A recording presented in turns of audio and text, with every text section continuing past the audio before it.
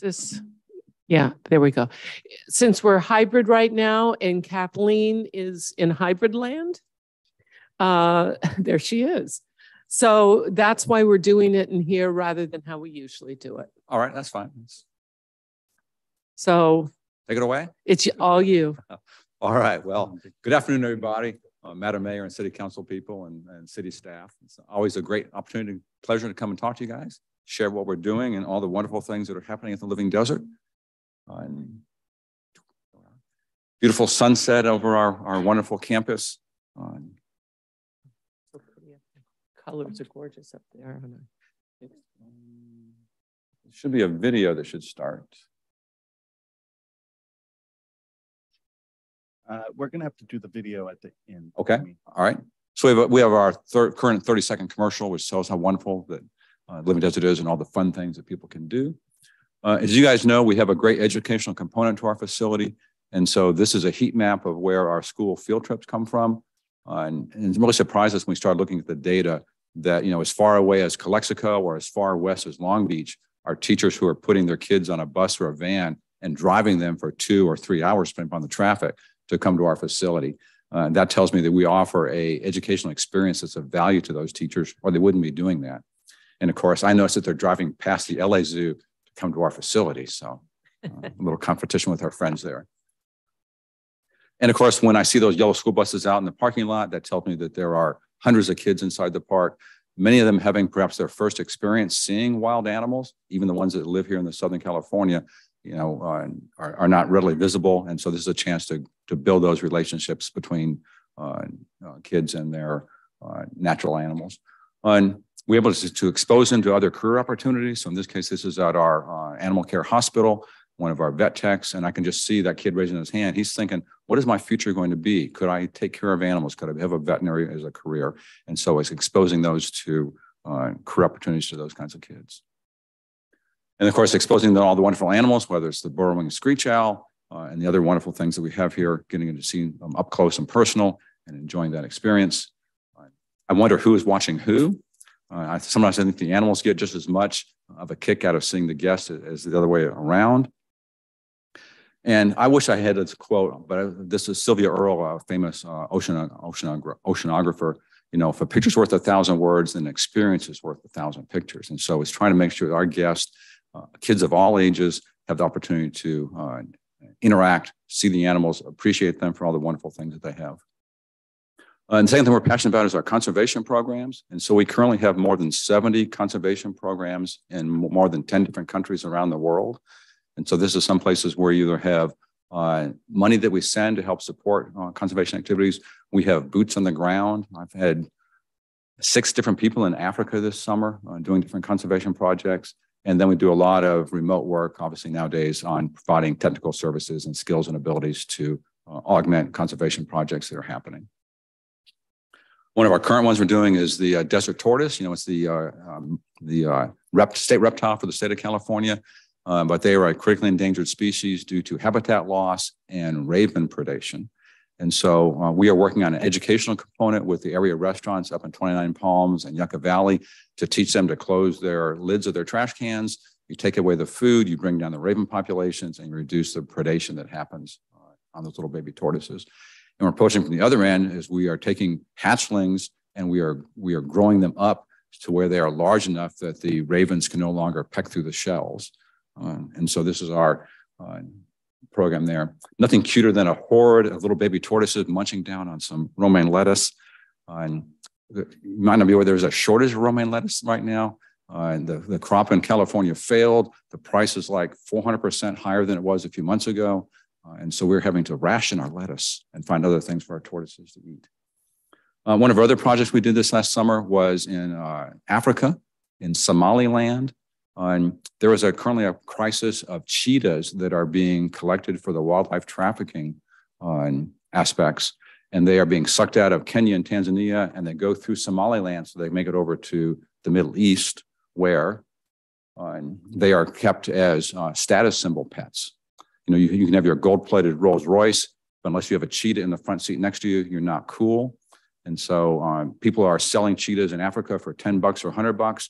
They make their way across the continent, across the Red Sea, and they're being sold for $10,000 in the Middle East, where they live a year, maybe 2 at the most. Cheetahs are hard to take care of, and then they just buy another one. And so we were able to go to Somaliland, where the Somaliland government is confiscating these animals. There were 90 juvenile cheetahs there, and they needed someone to have cheetah expertise.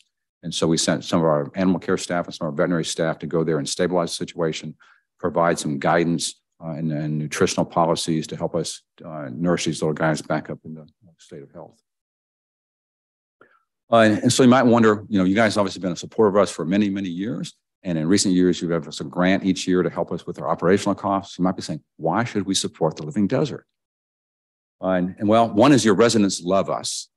I think there are 50-some thousand residents in Palm Desert.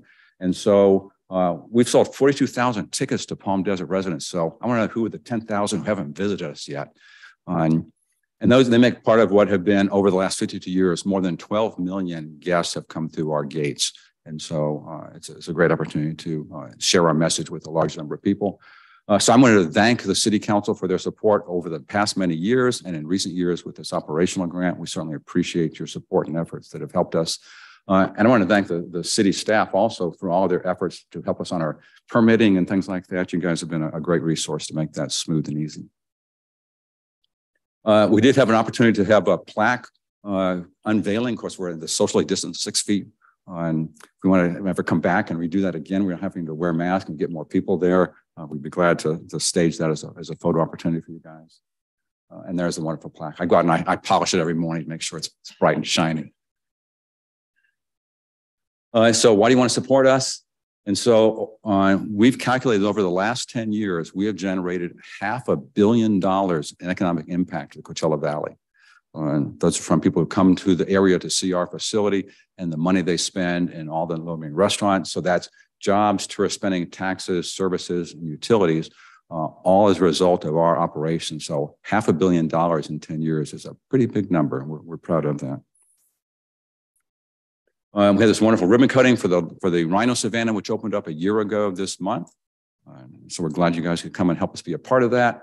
And we have this wonderful new Rhino Savannah. It has been a big hit. It has increased our visitation, increased our conservation messaging for rhinos, and was a great resource to add to our facility.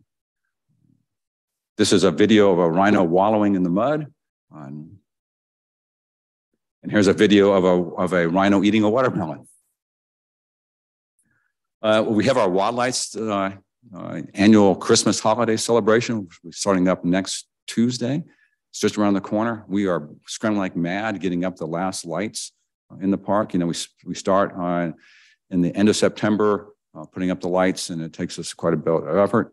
But it's a wonderful tradition here in the Coachella Valley, and we're glad that we can have that as a community resource to come and celebrate the holidays. And we will be doing, once again, our Glow in the Park. This is a Chinese Lantern Festival. We tried it last year. It was phenomenally successful. Those of you who had a chance to see it, it just transformed the park with these magnificent LED moving lights. And we're a little worried that the Christmas lights won't be fancy enough now that you've seen the lanterns. But we're going to try it again this coming year from the middle of March through the end of April. And so we think that'll be another big hit for us. We are currently expanding the park infrastructure. As we've added more staff, we need more offices. And so we're building a brand new office complex. It's about a $14 million project that is happening behind the scenes to accommodate the professional staff that we have. And that will enable us to then expand the parking that we have. We're going to be demolishing our old modular trailers that had reached the end of their life, and we'll expand the parking lot all the way to the south edge of our property where it butts up to the reserve, adding about 230 more public spaces and another 50-ish staff spaces behind the scenes. So it'll be a great opportunity for us to move more of that overflow residual parking that happens on Portola on those busy nights. We'll be able to come more inside the park.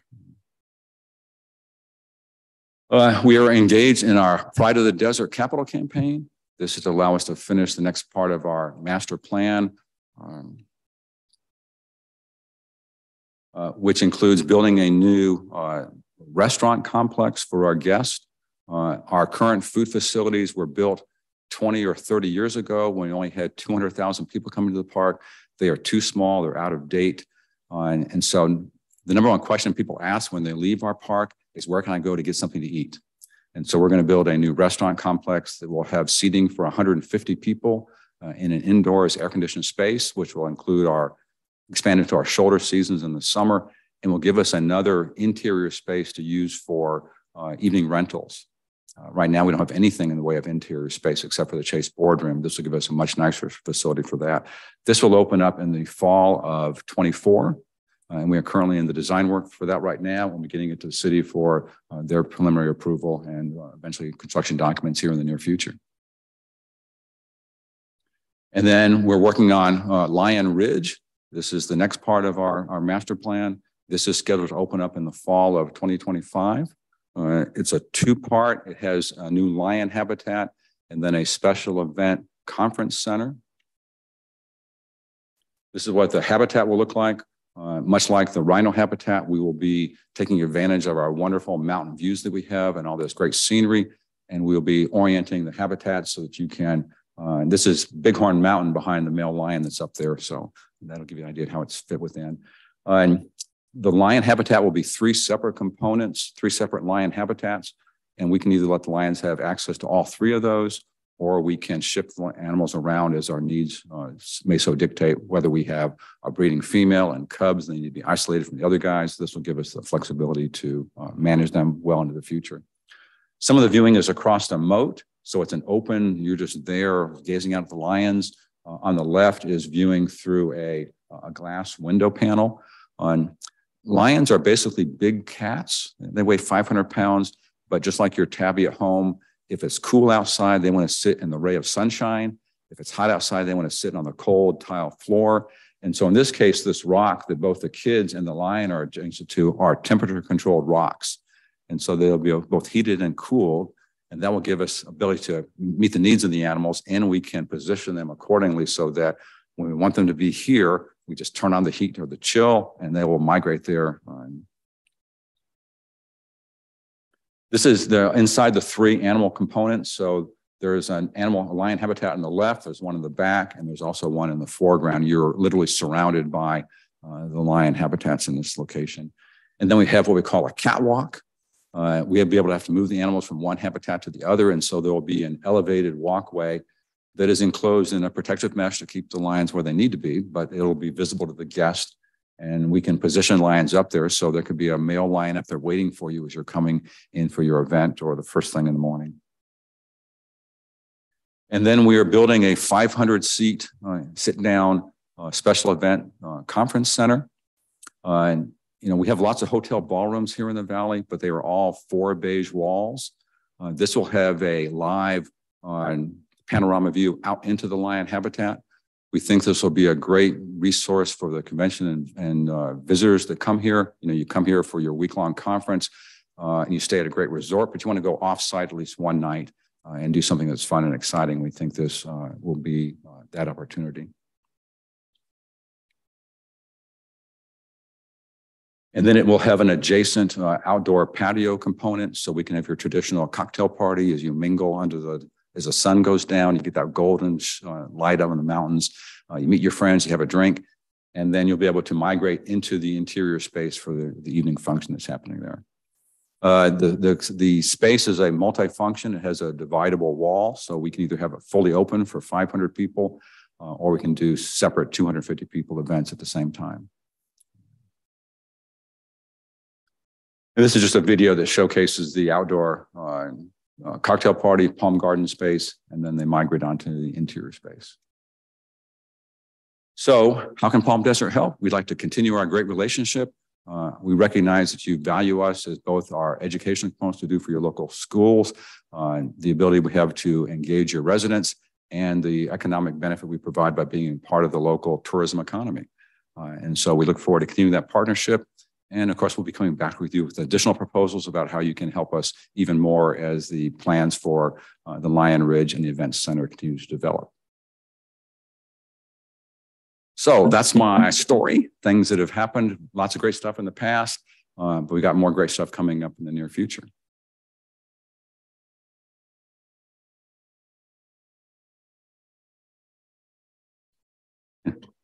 There we go. I wish I could be a lion in your zoo.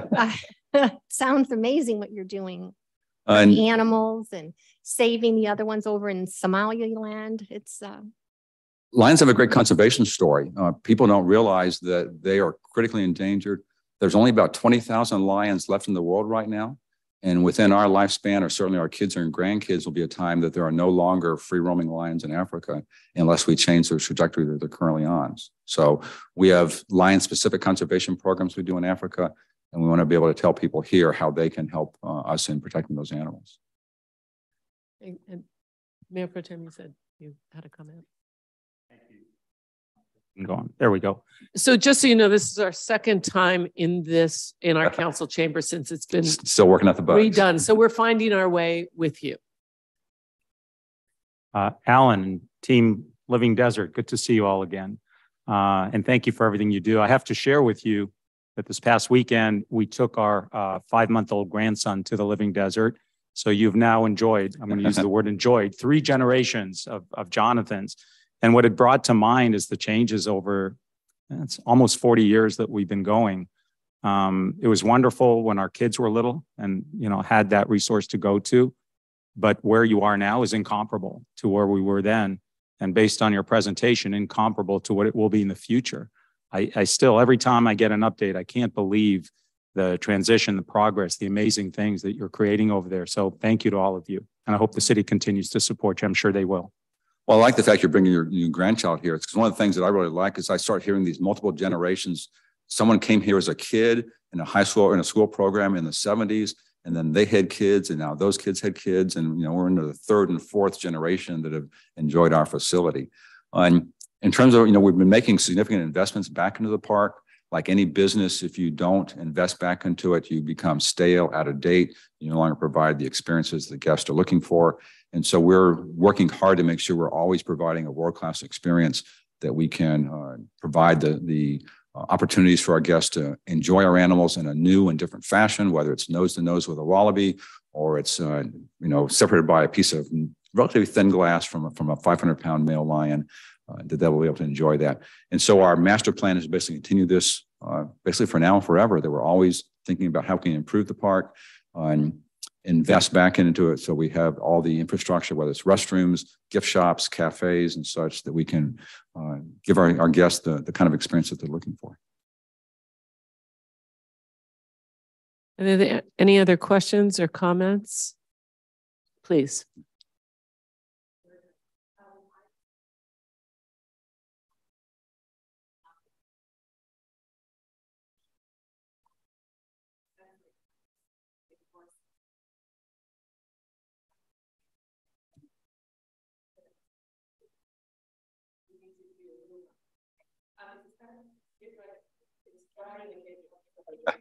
So my comment is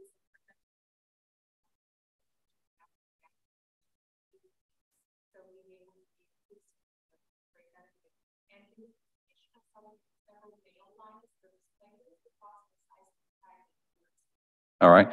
Well, thank you for noticing our inclusivity efforts, and as we dine towards the people on the autism spectrum.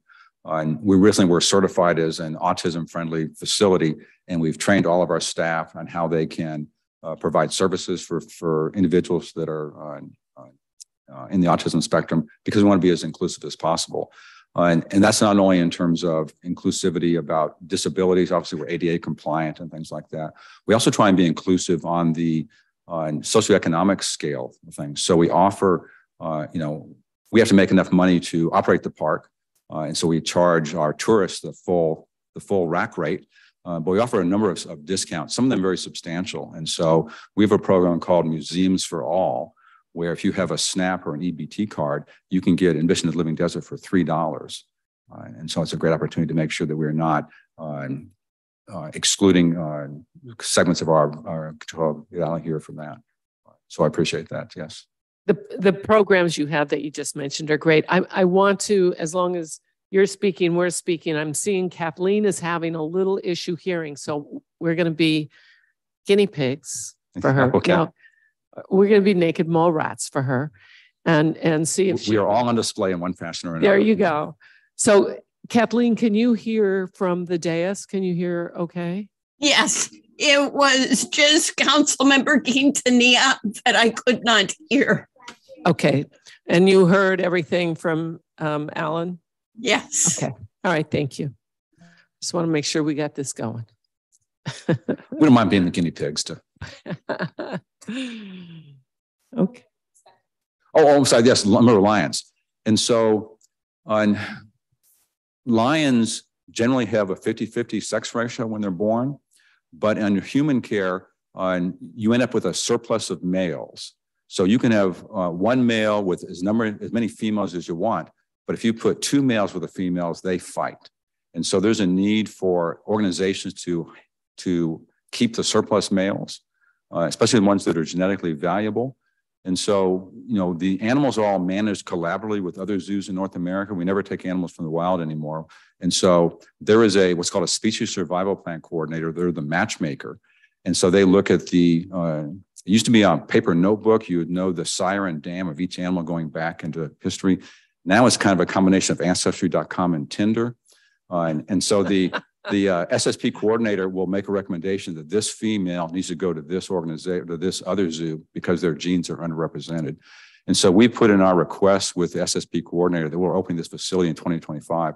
And so they will bake into their breeding recommendations to make sure there are animals available for us. And so we don't yet quite know whether we'll get a traditional pride of lions with a male and 3 to 4 females, or whether we may become the repository for those surplus bachelor males who will live here until their number is called, and then they get sent off to some other facility to help establish a breeding program there. So that's why we have 3 different modules to the lion habitat. Gives us the flexibility to manage any combination of sole sex males or a female with cubs, or we can just let everybody have the whole run of the place. So why under human care does the gender ratio change? It's not, it's 50-50, which is the same as it is in the wild. Okay. In the wild, those surplus males, they fight for access to the females, they get killed off. Okay, any other questions or comments? I mean, this is your opportunity too. This is interesting stuff. Come on. Give me a hard one. I'm just kidding. Yes, there are. My question is, are there going to be naming rights, and where do those begin if we would like to have a Bill Lion? Of course, we have Jan Hawkins here, our Director of Development. And so we are currently engaged. Our estimate is this is a $60 million capital campaign for the new cafe marketplace, the lion habitats, and the special event center. And so we have a whole range from 5,000 up to as high as you want, to as many zeros as you want, with naming opportunities to go along with those. So you can, if you can put us in with Leo DiCaprio, it can be the Leo DiCaprio Lion Ridge Habitat of the Living Desert, down to, we'll be talking to, just regular people who want to symbolically adopt an animal for $100, and the $100 will go to help support our capital campaign. And we, of course, are having Christmas present. What's that? Perfect Christmas present. Adopt an animal. It's a great experience. You get to support the animals. You get a little plush animal and some information about the conservation status and the care of these. So we had our first kickoff event last night to invite people to the park, wine and dine them, give them a little show and tell, and let them know how they can help us. We'll be doing those probably every week for the next 3 years. Hawkins is busy. Oh, no, Kathleen, please. Thank you. This is really just a curiosity. What you're planning by way of a event venue for conventions or just local people want to book a very special dinner. It's really quite exciting. And I know you have some outdoor events now with music. It piqued my curiosity as to how that outdoor music affects the animals. So we have a whole operational policy to make sure that we aren't providing additional stress for our animals. And so, for instance, we never have fireworks on our property, at least. And we have a decibel level that we maintain no more than 75 decibels. And so there can be a little bass beat going on, but there's not going to be any kind of loud rock and roll that will stress the animals out. So we're always looking for the best interest and welfare of the animals in terms of the events that we held in the park. Thank you. It just reminded me of one of the issues that I know we've dealt with in the past, and I hope we'll continue to be proactive with, and that's traffic. Portola being a 2-lane street can hardly handle the kind of volume that hopefully you'll enjoy. And so like Coachella and Stagecoach, hopefully there'll be systems of buses or shuttles that'll be able to take people there and won't put a stress on parking or on the street itself. And not just the animals that you watch over, but the human animals that reside all around you.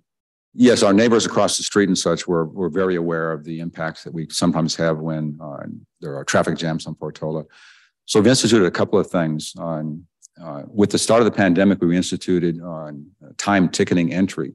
And so this enables us to control, not completely, because some people just show up, but there are time tickets. You can arrive at 7 o'clock and we'll let you in the park. And that's helped us to spread out the visitation so there's not a peak arrival at 6 o'clock when we first open up.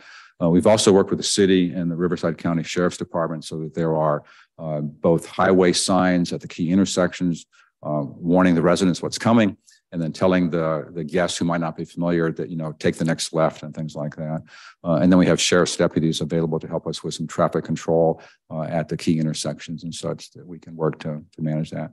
And we've recently, just as of yesterday, installed a new sidewalk on Portola going from our entrance south to the reserve so that people that can either walk down from the reserve or Ironwood or people that park on the street on that side don't have to walk in the street to come to our facility. They can walk on a sidewalk and come into our park. Any other questions or thoughts? Please. I have a question. A question that I saw was in terms of the species conservation. You listed the desert willow, so that's a surprise that one of our native trees is on there. So if you can let us know how the city can support that. And also, will you be resuming the early entry for members?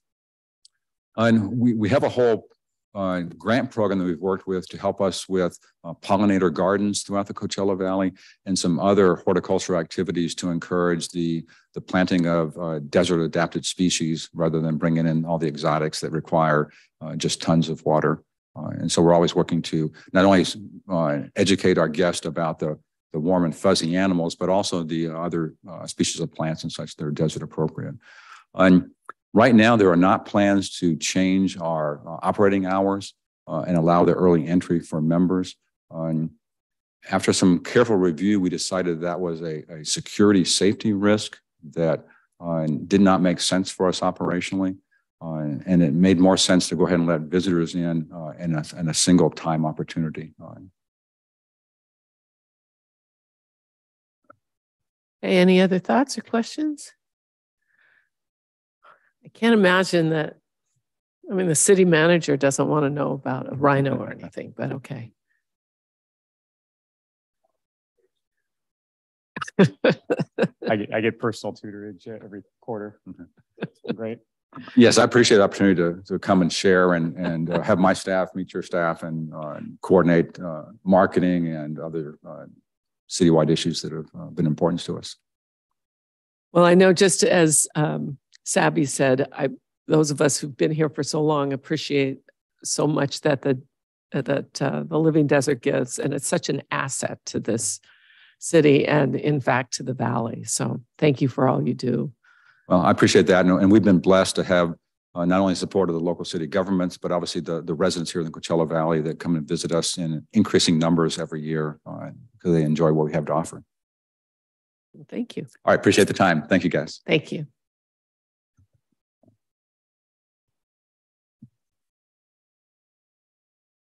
So we have a 2:30 closed session. So I think everybody probably needs, what time is it? And 2:30. So why don't we all take a quick break?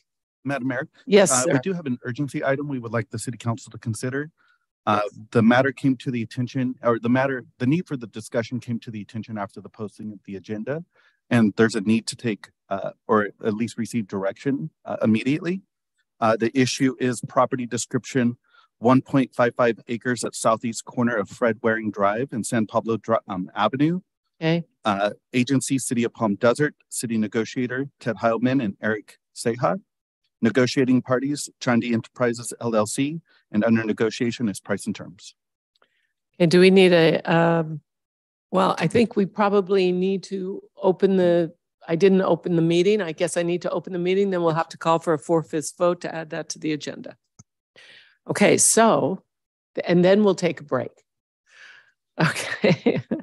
So I'll call to order the Palm Desert City Council successor agency to the Palm Desert Redevelopment Agency and Housing Authority meeting held in a hybrid fashion for November 17th, 2022 to order. And we do have a closed session, and we were just notified of the need to add something to the agenda. You've heard what that is. Can we have a motion to add that? So moved. I second. Okay, we have a motion and a second. I think we need a roll call vote, please. Mayor Pro Tem Jonathan, Aye. Councilmember Kelly, Yes. Councilmember Nastandi, Yes. Councilmember Quintanilla, Aye. Mayor Harnick. Yes. Motion passes 5-0. Thank you. So we will now take let's see if we can do it 5 to 7 minutes, and then we'll be in closed session. Thank you.